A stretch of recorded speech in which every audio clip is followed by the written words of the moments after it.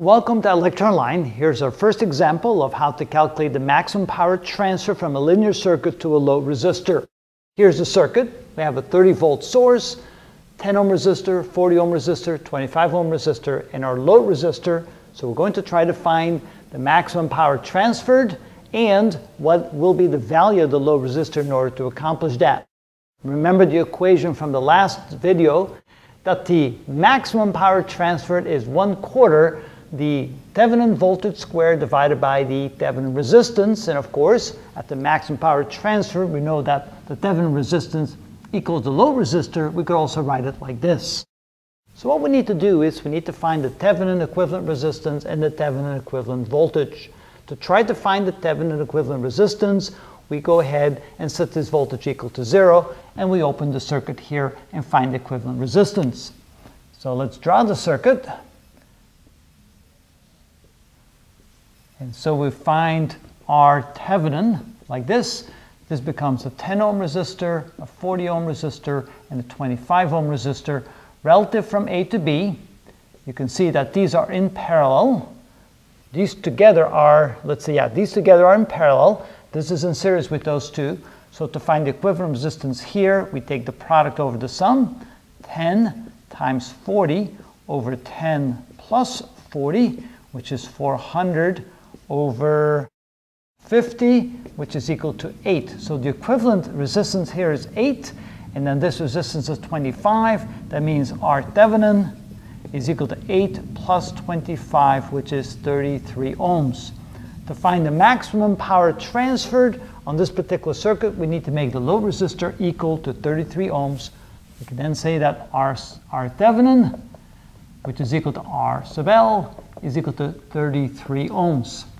The next thing we need to do is to find out what the maximum power transferred is. In order to do that, we need to find the Thevenin equivalent voltage. What we need to do is open the circuit and find the voltage between A and B with the circuit in place. So let's go ahead and grab that. Well, actually, I'll go ahead and redo the circuit here. So plus minus A and B, terminals A and B. We have a 30-volt source. We have a 10 ohm resistor, 25 ohm resistor, and a 40 ohm resistor. To find the voltage across A and B, which is, in essence will now be the Thevenin voltage, V Thevenin, what we can do here is look at this as a voltage divider.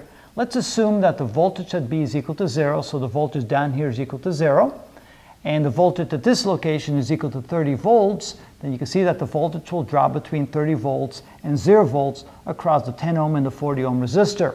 So the voltage over here at, let's call that V1, can be determined as follows. V1 is equal to the 30 volts times the voltage divider. That would be 40 volts remaining, or I should say 40 ohms remaining to go through. That would be 40 ohms divided by the total resistance of 10 plus 40.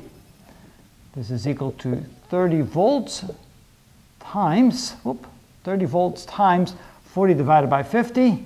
40 divided by 50, which is 0.8, which is equal to 24 volts. Let's see if that's correct. 0.8 times 3, 24 volts. That's 80% of 30 volts will give us 24 volts. Just want to make sure I got my arithmetic correctly. All right, so this is equal to 24 volts. That's the Thevenin equivalent. Now we can go ahead and calculate the maximum power transfer. Pmax is equal to 1/4 the Thevenin voltage, which is going to be 24 voltage squared, divided by the R sub L, which is the same as R Thevenin, which is 33 ohms. And that will be the maximum power transferred in this particular case. 24 squared divided by 4 divided by 33, and we get 4.36 watts. 4.36 watts is the maximum power transfer in that case. That's how that's done. Let's go over it quickly again. We have a circuit, a linear circuit.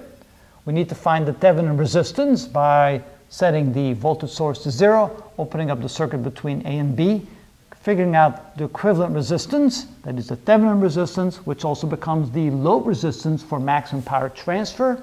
To calculate what that Pmax is, the maximum power transfer is, we need to find the equivalent Thevenin voltage. Notice that if this is a 30 volts, we want to know the voltage between A and B, which is the same as the voltage between V1 and 0.